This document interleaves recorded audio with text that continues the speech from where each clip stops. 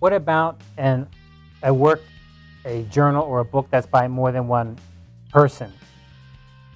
If there's 3, 4, or 5 authors, then the first time that you cite this, you need to include all of the authors. However, the second and following times you cite that, you can include just the first author followed by et al., which means all others and others. So here is an example. In this case, we have 1 author, 2 authors, 3 authors, and 4. And pay attention, comma with an and conjunction at the end. This is very important. You must follow this style. These are the last names, the family names of the authors. So we have 1, 2, 3, 4 authors here. And this paper is from 2007.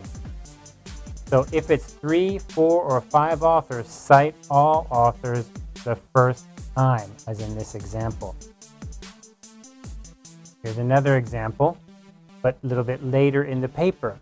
So now we have the same paper, 2007. Pinzangu is the main author, the lead author, but now we use et al. So the first time it's in the paper, we do it this way. The second and after times, second and more, we do it this way, which is et al. But you must remember that first time. There's a special case of references for the same name and year. So let's look at an example. What I mean, here's an example of a few authors. Iris, Chernoff, Yvette, and Kim from a 2001 paper. Here is a different paper. This paper has different authors. It has Iris, Chernoff, Stein, Yvette, and Silver. So it looks like it's some people who are similar, but some people who are different. Now, how do they decide whose name goes first and whose name goes second, whose name goes last? That has no special rule. That depends on the paper and the authors. The first author did the most work, usually, unless there's a special note. So that does not go by alphabetical order at all. That is the paper decides that when they wrote the paper. So we cannot decide that on our own. That is already predetermined.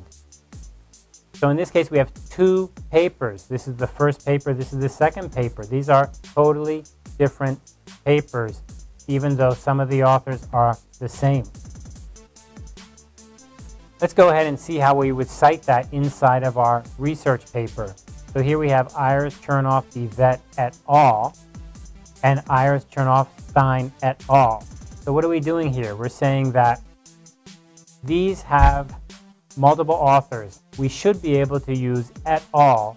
The second or more times in our paper. Not the first time. The first time, remember, we need to write out everybody.